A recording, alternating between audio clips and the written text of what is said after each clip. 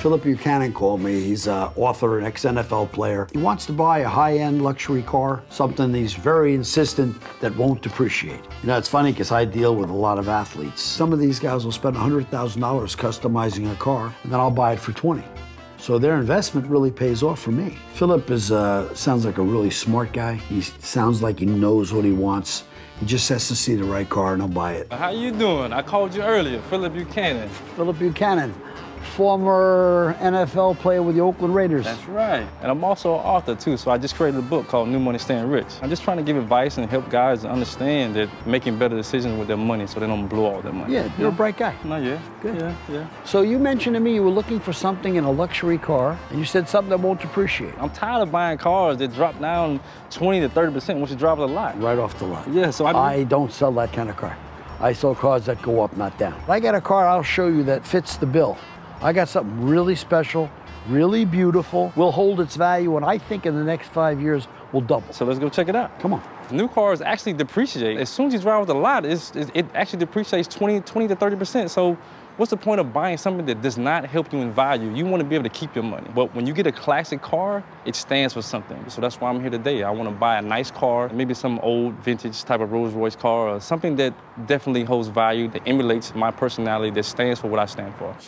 It's beautiful, isn't it? Yeah. This is rolling artwork. This is a 1965 Rolls-Royce Silver Cloud 3, which is the last of its type. It's all Connolly leather. It's been redone recently. It's an amazing, amazing car. Just really is. Amazing car. So you sit in the back and you want to write, it's all proper wood. Every piece of wood is from the same tree, matched.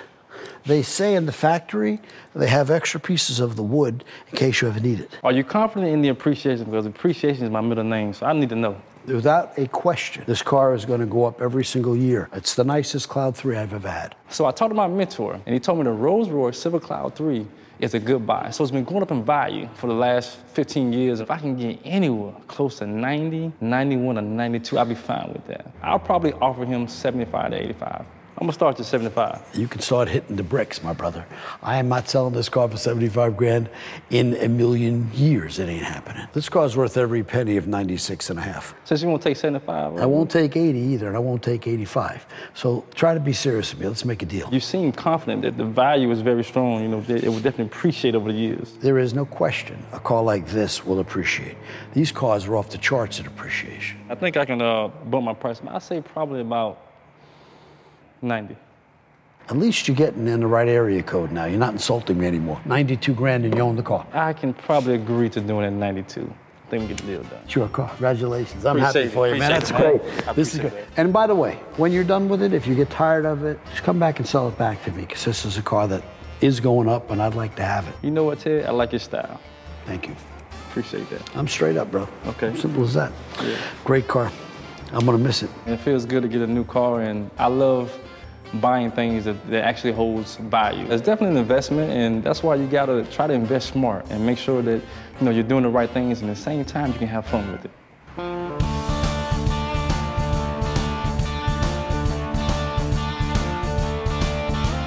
I just got a call from Charles Johnson, the former Marlins great catcher, and he's got a Bentley convertible, Mulliner, Azure. Charles is a neighbor of mine, and I've seen him cruising the car, and I've been a little envious wanting it. So he's ready to sell it today, and if he hits the number, I'll buy it. I've been knowing Ted for a lot of years. We neighbors. I used to always wonder, who is this guy with all these cars? I never knew him, never met him before, but one day I had a chance to meet him in the grocery store, and we got to talking and realized we're neighbors. Our relationship built from there.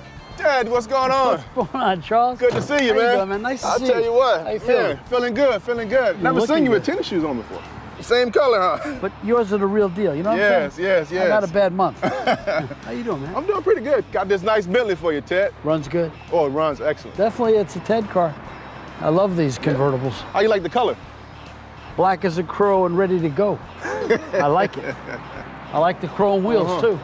You ought to clean them once in a while. I know Ted is a tough bargainer. I know he's going to bargain really hard with me. I know he's going to really fight to get it down somewhere around 60 or so. I'm going to probably start Ted out at probably 70. He's going to be a little tough on me, but I got to start at high so and come down a little bit. I think he read my eyes that I like the car. I don't need a strategy with him. He doesn't need the money.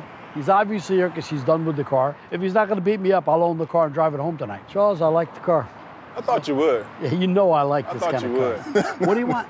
Talk to me. Ted, and I know we're pretty close, and I know you're playing the violin and everything else, but I'm going at 70, Ted. You know, in my head, right off the bat, the number 50 is what hits me that I'm liking. I could probably go a pair of nickels, 55. I'm thinking 65. I don't want to walk away from the car, but I don't want to buy it where I can't make a profit. I know what you're gonna do, Ted. When you sell this car, you're gonna say, hey, the former baseball player Charles Johnson drove this car. And you're gonna make an extra 10,000 bucks on it. So now you nickel and diming me for $5,000? Charles, you're full of yourself. I know what you're gonna do, Ted. I am. I'm proud it's your car. But I ain't paying more than 60 grand than if it was Babe Ruth's car. Listen, Charles, you're my buddy, but I'm done at 60. So shake my hand and stop beating me up. All right, Ted, it's a deal. I figured that. All right. You got me. You got your number. I know you got your number. I know, it's a deal. I know you're gonna really enjoy this car, Ted. Oh, I'm going out in it tonight. I'll take you up to a steakhouse if you want to get something good.